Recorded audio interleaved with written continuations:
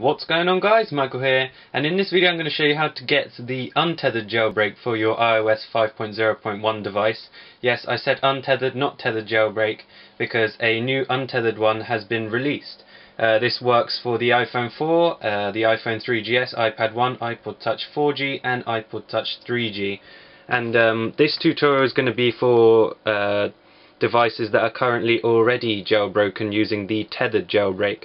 So what you want to do is go over to your Cydia, like so. I'm going to let mine load up. This is a 3GS, and I apologise for the cracked screen, but it's a tutorial nonetheless, and you can still see it, so it's fine.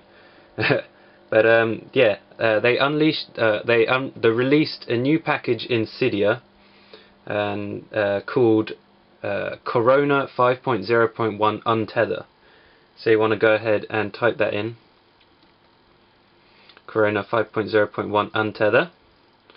That's in the Cydia. You want to go ahead and click install, confirm, and let it run its package. And this should, as this is my first time, it will put it into untethered jailbreak as opposed to tethered. So that's about it. It's a really quick and simple tutorial, really. There's not much to it. If you're already on tethered jailbreak, you can go ahead and go to untethered like so, and then you can return to Cydia. I believe it will need a reboot now, so I'm going to go ahead and do that.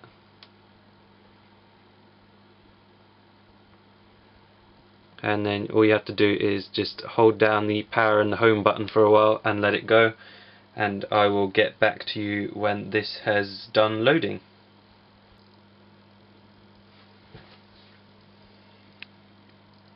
And now it has started back up again, as you see. And the great thing about having an untethered device as opposed to a tethered device is now you do not have to actually connect it to your Mac or PC when you want to reboot the device, so you can actually do it now like so, and you still have all your applications, and you don't have to connect it to a computer to reboot or using Redsn anymore. So yeah, that's it for the tutorial of the untethered jailbreak which came out. So I would like to thank you a lot for watching. I apologise again for the cracked screen, but this is a tutorial showing you how to do the untethered jailbreak for the iPhone 4, 3GS, iPod Touch 1st gen, not 1st gen, 3rd gen, 4th gen, or iPad 1st gen. So if you like this video, come check out my other videos. I have a whole channel on technology. Please like this video, thumb me up, and because that helps a lot. And this has been Michael, and I'll see you in my next video. Bye.